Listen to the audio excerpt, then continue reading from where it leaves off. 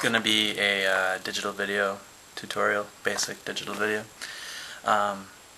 especially steps involving importing your video from your digital video camera into your computer. So, first of all, you have to have a digital video camera.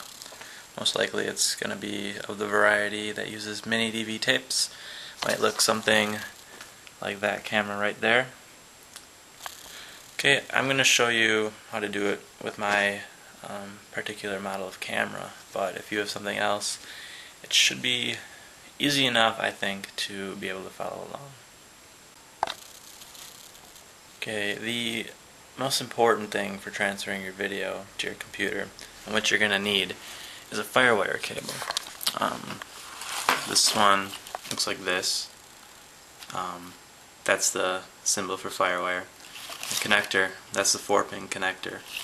If you have a laptop, chances are the laptop's going to have a 4-pin port. Most cameras will also have a 4-pin port. I can show you on my laptop right here. It's going to be this little port right there. That's not very in focus, but right there. On my camera, it's going to be hidden beneath this flap where all 3 connections are. See, there's a USB, the middle one's a FireWire. That does look the same as the port on my computer. And then that's a analog audio video out. So that's also a 4-pin port on the camera, and that's what the cable will plug into. To do that, you just plug FireWire cable into the port like that, and then do the same thing on the computer side of things. Just plug the cable in like that, and then what you want to do is turn on the camera. Once it's turned on, the computer is going to detect it, and it's going to pop up a screen asking you what you want to do. Now, since I want to transfer video in that's on my tape, I'm actually going to want to first put the camera in playback mode. That's how I do it on mine. It may vary for yours. But then you're going to want to choose an option to import the video with. And I'm just going to show you using Windows Movie Maker, because that should be something that everyone has on a Windows computer. It's going to ask you the name. I'm going to leave it at the default. It's videotape. It's going to ask you where you want to save it. It's going to ask you what kind of format it is in this audio video interleaved file. There's also different options if you want to choose a Windows Media format. That's going to save. It's going to take less space, but it's going to be less quality video as well.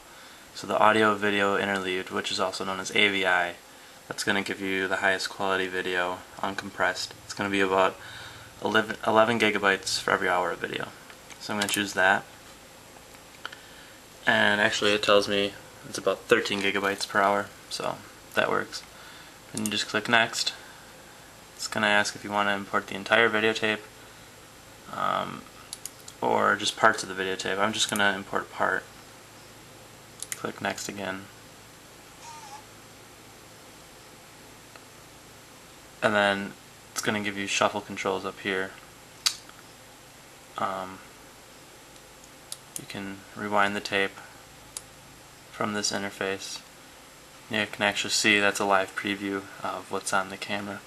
So when you let go, it'll start playing back. And if you want to start importing it, you just hit Start Video Import. And it starts playing back and importing from that spot. It's actually imports in real time, so as long as your video is on your tape, it will take that long to import. So say I've imported enough here, so I click Stop Video Import. It's going to stop the camera, stop importing. Then I'm going to click Finish because I'm done with that. So now it's imported into Movie Maker. You can play it back right here and watch it actually. So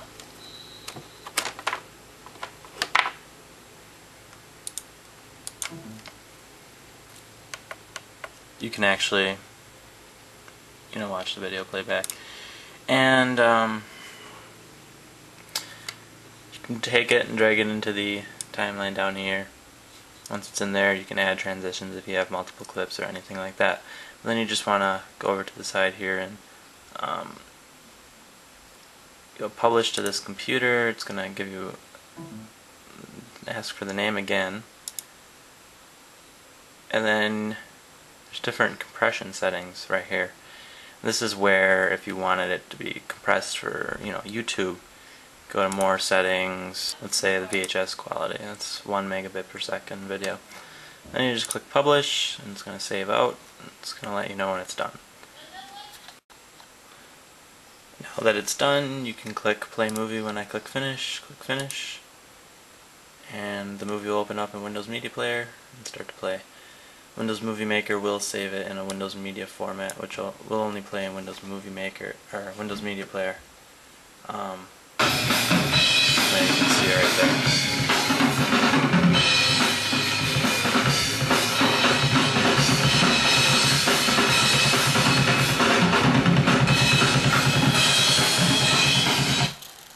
And that's a basic tutorial of how to import your video from your digital camera. If you have any more questions, just post them in the comment section.